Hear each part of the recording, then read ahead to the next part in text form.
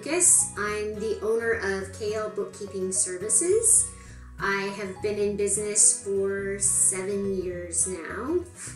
I have my husband Brian. We've been married for over 15 years now. I have 3 boys, Derek, Devin, and Tyson. Derek's 13 and Devin and Tyson are twins that are 9.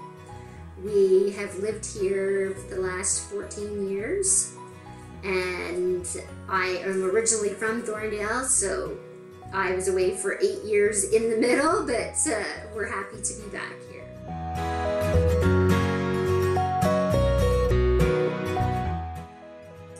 So I'm a little bit more than your average bookkeeper. I originally had my HBA from the Ivy School of Business at Western. I worked for 18 years as a financial controller after that. However, the owner of the business that I worked for passed away and the business was having difficulties. So as it wound down, I needed to do something else different. But at the same time, one of my sons started having seizures and I didn't know what was going on with him. So I decided at that point in my life it was more important for me to be at home, and I decided that I would do something that I could work from home.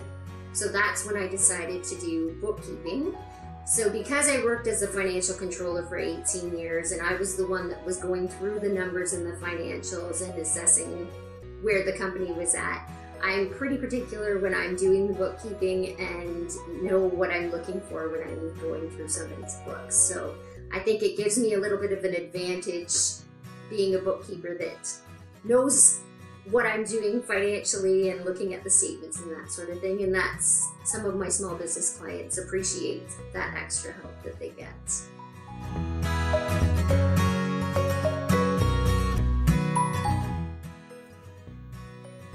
So I offer a full range of bookkeeping services for small businesses.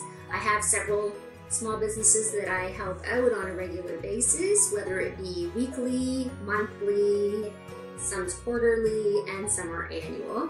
I also do personal tax returns and some small corporate tax returns as well. I can do as much or as little as you need to have your accounting done for your business and to keep everything on track so you know where you are and what you're doing. And you can focus on what you do best for your business while I help you with your finances.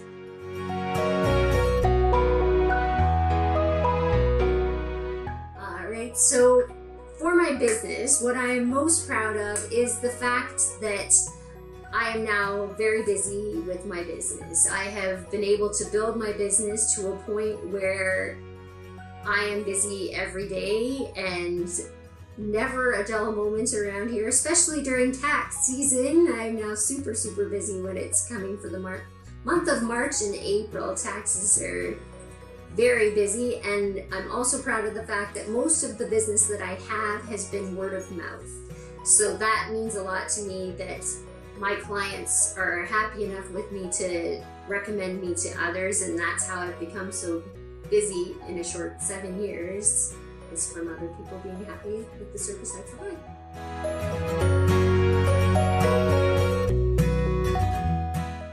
I've been in business for 7 years. I started in June of 2010, and at that time it was a bit of a shock because I didn't have any clients at all when I made the decision to start this business, but in 7 years I've been very successful at obtaining lots of clients.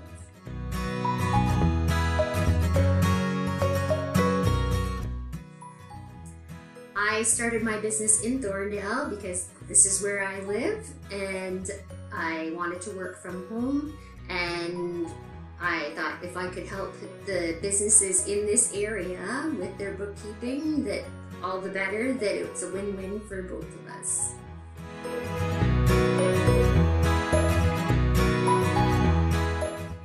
I think that I Love Thorndale is doing wonderful work for this community. I'm originally from Thorndale, so I'm pretty biased on this community to start with. I do really love Thorndale. I grew up here, I was raised here. I moved to London for 8 years, And when my husband and I wanted to start a family, we decided that this is where we wanted to be. We wanted to come back and be in Thorndale.